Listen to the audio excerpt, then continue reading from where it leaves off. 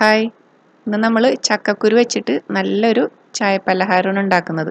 അപ്പോൾ നമുക്കറിയാം ഒരുപാട് പോഷക ഗുണങ്ങളുള്ളതാണ് ഈ ചക്കക്കുരുവിന്. എന്നാലും നമ്മൾ അധികം അങ്ങനെ യൂസ് ചെയ്യൽ കുറവാണ്. അപ്പോൾ ഇതുപോലെയൊക്കെ ഉണ്ടാക്കി കൊടുത്താൽ എല്ലാവരും കഴിച്ചോളും.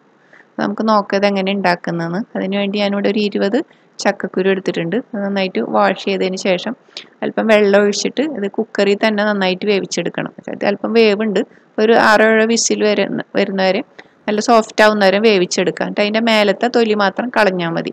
അപ്പോൾ ഇതിൻ്റെ ഈ ബ്രൗൺ കളർ തൊലിയോടുകൂടെ തന്നെ കഴിക്കുന്നതാണ് നമുക്ക് കൂടുതൽ നല്ലത്. പിന്നെ ഇതിൻ്റെ കൂടെ ഞാനൊരു 4 ചെറിയ പഴം എടുത്തിട്ടുണ്ട്, ശർക്കര ഉരുക്കിയതുണ്ട്, പിന്നെ ചുക്കും ജീരകവും ഏലക്കയും കൊണ്ട് വറുത്ത് പൊടിച്ചതാണ്. ആദ്യം നമുക്ക് ഈ ചക്കക്കുരു നന്നായിട്ടൊന്ന് അരച്ചെടുക്കുക. അത് ഒരു മിക്സിയുടെ ജാറിലേക്ക് ഇട്ടിട്ട് ഒരല്പം വെള്ളം ഒഴിച്ചിട്ട് നല്ല പേസ്റ്റ് പരുവത്തിൽ അരച്ചെടുക്കുക, തിക്കായിട്ട് തന്നെ. അധികം വെള്ളം അതിൻ്റെക്ക് ചേർക്കേണ്ട ആവശ്യമില്ല.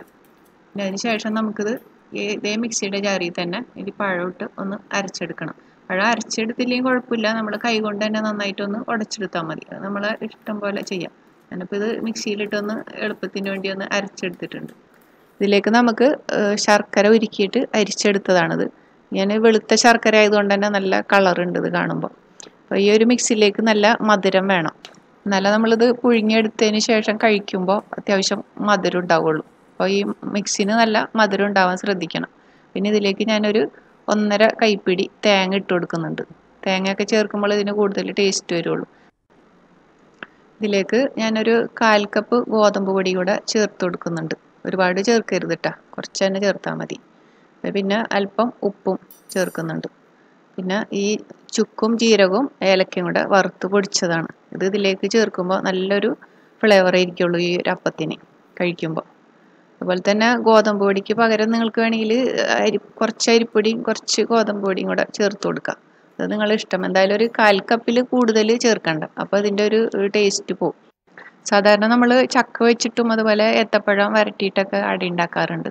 അതുപോലെ ചക്കക്കുരു വെച്ചിട്ട് ഞാൻ അധികം ഉണ്ടാക്കാറില്ല. ഒരു പ്രാവശ്യം ഉണ്ടാക്കി നോക്കിയപ്പോൾ നല്ലതായി തോന്നി, അപ്പോൾ അതുകൊണ്ടാണ് വീണ്ടും ഉണ്ടാക്കുന്നത്. അപ്പോൾ ആവശ്യത്തിന് മധുരം നമുക്ക് ഇതിലേക്ക് ചേർത്ത് കൊടുക്കണം. അല്പം മധുരം കുറവുണ്ട്, അപ്പോൾ പാകത്തിന് മധുരമായിട്ടുണ്ടാവും.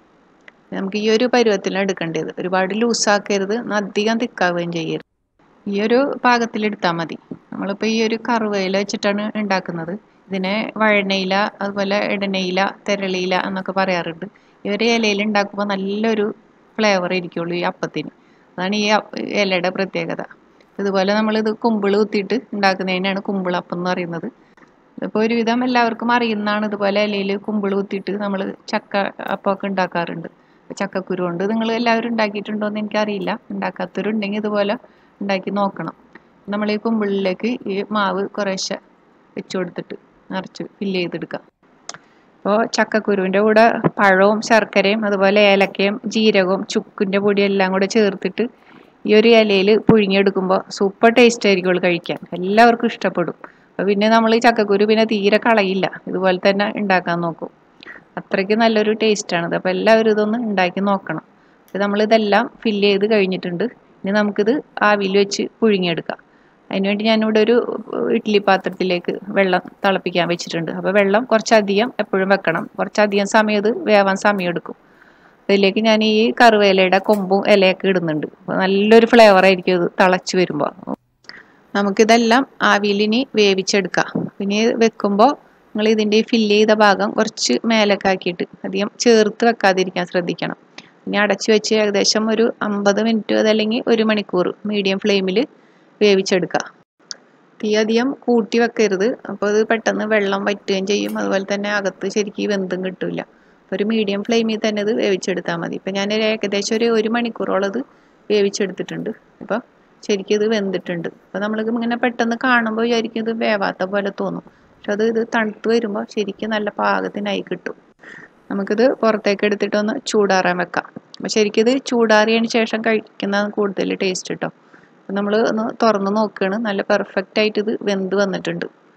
നമുക്ക് ഈ കാണുമ്പോൾ അറിയാൻ പറ്റും. ഈ വീഡിയോ നിങ്ങൾക്ക് ഇഷ്ടപ്പെട്ടാൽ ഷെയർ ചെയ്യാനും സബ്സ്ക്രൈബ് ചെയ്യാനും മറക്കരുത്. ഇൻഷാ അല്ലാഹ് അടുത്ത വീഡിയോയിൽ കാണാം. Thank you.